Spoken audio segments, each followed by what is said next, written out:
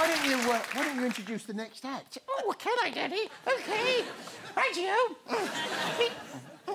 That way, Gary. Look straight ahead.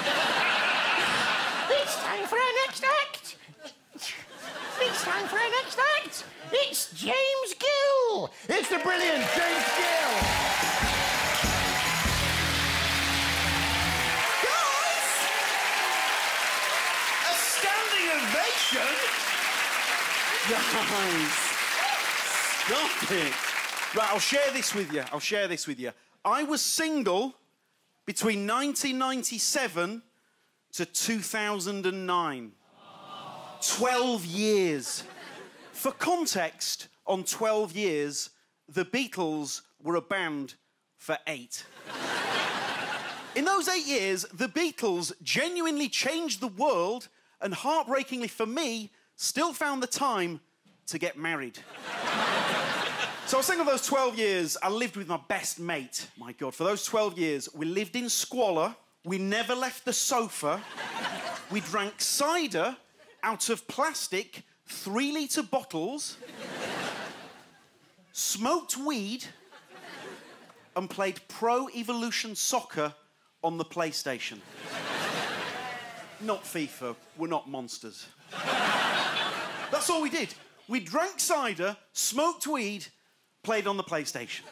At the time, we genuinely thought we were stoner dudes. Looking back, we realise that we actually had clinical depression. And so the moment I knew my wife was the one for me was one Christmas when she bought me the Amazon Kindle. Or as I called it when I unwrapped it, oh, it's not an iPad. But I've grown to love the Kindle because the paperback is not a friend of mine. Because I'm a worrier. I think too much. I'm neurotic. I really care what other people think about me. So the paperback, hopeless. With the paperback, I'll be sat on public transport when it's absolutely rammed. And I'll be sat there and I'll be reading. Great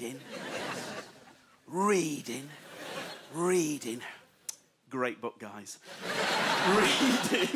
Reading. And then, from nowhere, my mind will wander and I'll just stare at a random dot on the page and I will start to daydream. And I'll be daydreaming. And then I'll snap out of it and I'll come to and I'll panic and I'll think, oh, shit. I've been daydreaming for like 3 minutes. Oh, God, I bet the person sitting opposite me is thinking, is he struggling with his book? He's been stuck for a long time. No. And just so that that person doesn't think that, a person I will never see for as long as I live, just so that person doesn't think that, I will go on a fake power read. And I'll be reading. Noisy book, this.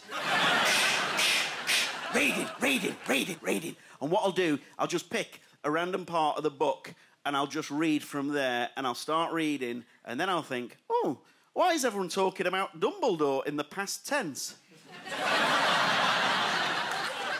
I've just ruined an entire franchise of books and movies just so that the person sitting opposite, a person I'll never see again, doesn't think that I am a slow reader.